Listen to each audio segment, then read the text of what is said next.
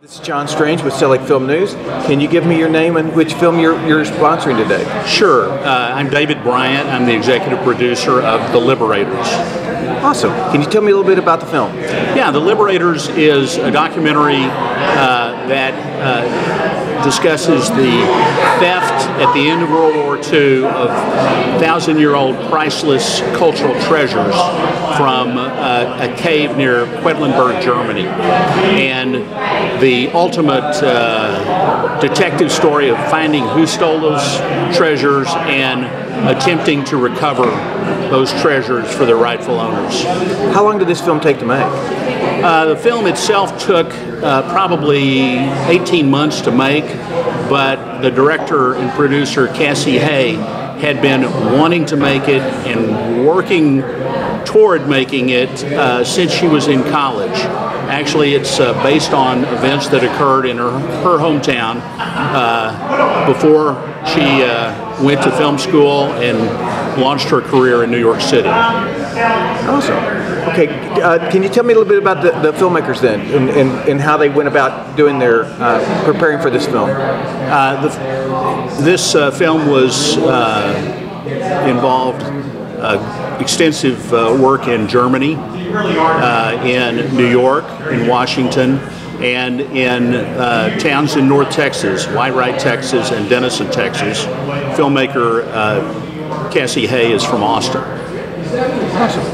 Okay. Can you tell me a little bit about, a little more about some of the artifacts that they were looking for? Certainly. These artifacts originally were accumulated by the first king of Germany in 8 and 900 AD. So at his death, the artifacts that existed at that time were placed in an abbey that was created by his widow and remained there for over 1,000 years, with additional artifacts being added over the centuries. In 1938, Heinrich Himmler desecrated the abbey and church, forbade religious services there, and seized these treasures, turning the church into a Nazi SS ceremonial center. And they were there during the period of World War II until an American soldier in the last weeks of the war removed them and mailed them back to Whitewright, Texas. Dev Shapiro here with Selig Film News. So how did the release of Monuments Men and the other projects that are focused on the theft of artwork in World War II, how did that affect you? Did it give you more steam and more funding to be able to do this documentary with Monuments Men and other projects that have been very prevalent over the last couple of years? I don't think that they affected the funding, but I think it has piqued interest broadly in the subject of the loss of art and cultural artifacts during war, and the proper disposition and ultimate return of those artifacts. One of the points that the film makes is that those views have changed dramatically over the last 75 years. At the end of World War II, the American government was the first government that took the view that just because you win a war, to the victor does not belong all the spoils. Instead, the American government, for the first time, adopted the policy of returning stolen or misappropriated cultural treasures and art. Now, that doesn't necessarily mean that that policy was always followed by American soldiers, and this film illustrates what did happen in many instances, although this is perhaps the most valuable cultural masterpieces that were misappropriated by Americans in World War II, and they were not recovered for over 45 years. So what is some of the things that really shocked you when you got into this project and got into the meat of this? What really shocked you that made you say at the end of the day, whoa, I didn't know this, and this really shocked me?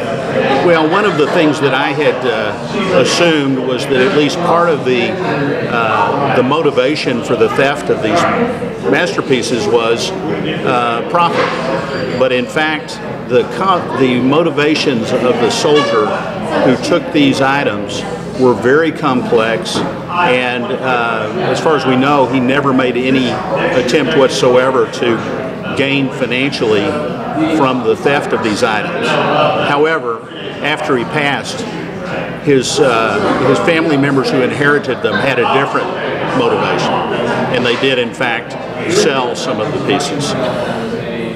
So, in doing the film and all the research, what type of archives did you have to go into, or, did you get any special help from like the Smithsonian or the Department of Defense back then, which was the War Department?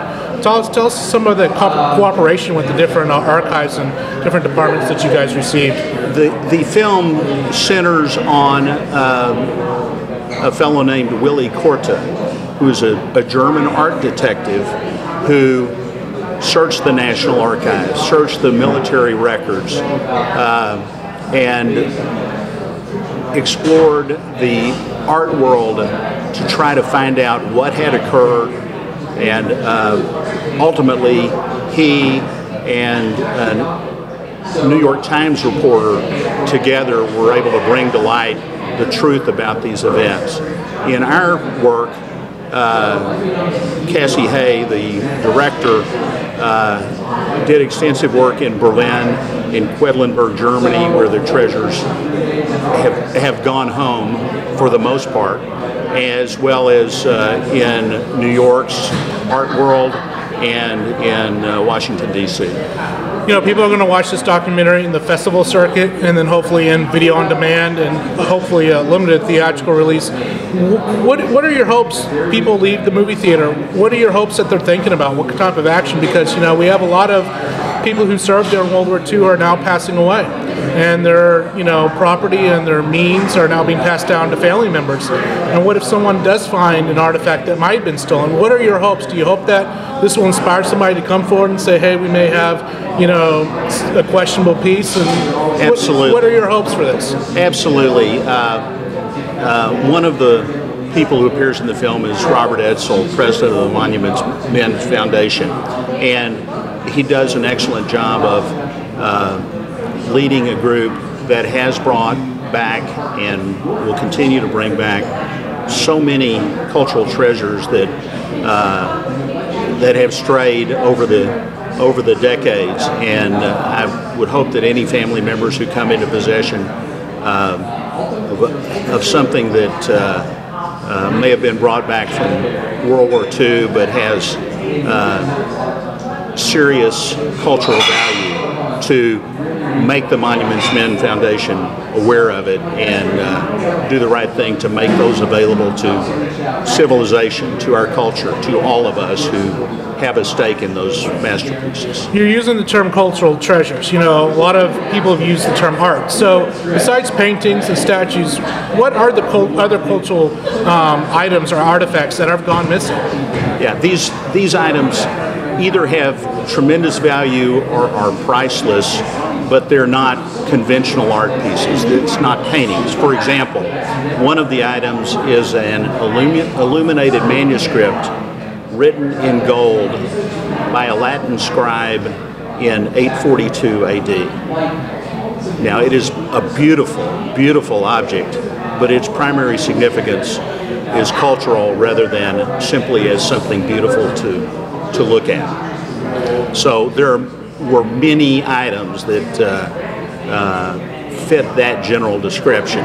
Beautiful, but their fundamental significance is cultural and historic. And not necessarily Jewish, because, I've researched into this topic, and, when people think of cultural artifacts or treasures that have been stolen, they think of the menorahs and the paintings that were stolen out of Jewish homes by the Nazis, but we're talking about stuff that was hanging up in museums and Catholic churches and cathedrals that were also too. So it's just not only Jewish artifacts. Absolutely not, although there course, an immense amount of theft from synagogues and from Jews in their homes. These have nothing in particular to do with Judaism. These were accumulated by the first king of Germany in 912 AD and preserved in what was first a Catholic church and then a Lutheran church for over 1,000 years until the Nazis seized them in 1938. So you're screening here at the Dallas International Film Festival, the 10th year of this film festival. I think this film is perfect for it. So after DIFF, after you leave Dallas, what are your hopes for this film? Video on demand, theatrical release, I hope Blu-ray? Well, we're actually in very active discussions to find out what the future of the film will be. Well, we do want to make it available to as broad an audience as possible, and there's quite a bit of interest in it. I think the audience will find that in addition to being a meaningful film with a message, it's quite an entertaining film as well. And so I think that a lot of people will want to see it. I hope we'll be able to bring it to everyone who is interested. When are you screening here at the festival? We're screening at 7 p.m. on Friday, April 22nd, and at 5 p.m. on Saturday, April 23rd. One thing, one message. What one message is you want to get out to the audiences after they've seen the film, enjoyed it, walked away, went home? What do you want them to linger with? What is the message that you want them to stick with? I think that they should think about the various aspects of the issue of cultural treasures and of theft of objects in the course of the conflict, because that's a very active and topical matter today in Syria, Iraq, and other areas where priceless cultural treasures are being destroyed and will be in jeopardy, and how we can best preserve those for the future and for enjoyment and appreciation by all of us is well worth considering. So while this story takes place during World War II, it's not a World War II story. It's about what's happening right now in the world today and what can happen in the future. Yes, and in fact, the story spans from the World War II era well up into the last few years when these were finally recovered, and in fact at least two of these objects have never been recovered and may be within 50 miles of us as we speak. But yes, these issues have importance today and for as far as we can see into the future, because conflict and the destruction of antiquities continues, unfortunately, every day. So last question here is, why did you get involved in this project? Are you an art collector or yourself? Why did this touch you so much that I got to get involved in this? Got involved in it because Cassie Hay, the filmmaker, is from one of the key towns, as am I, and that were involved in this film. So she heard about it as she was growing up in Denison, Texas. This is a hometown picture that she always wanted to make.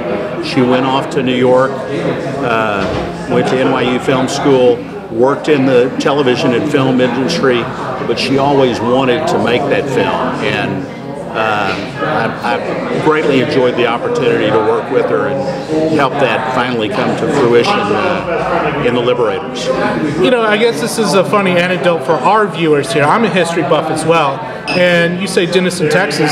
Most people don't realize that Lake Texoma was built by Nazi prisoners back in the day, and so this is kind of an irony that some of the artwork has ended up in that area. It is, and of course another irony is that Denison is the birthplace of General Eisenhower, who for the first time at the end of World War II formulated the policy that, unlike victors in all previous wars, the United States would not have the policy that to the victors belong the spoils.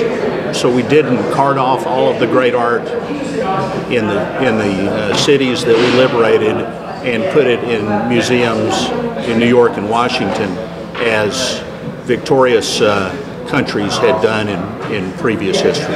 Last question. What's the website and Facebook page for the film so our viewers can learn more about your project and hopefully find some of these artifacts hanging up in their living room? The website is www.theliberatorsmovie.com, and the Facebook page is also The Liberators Movie. Thank you very much for sharing your story and sharing your experiences and talking with us today. Thank you. I enjoyed it.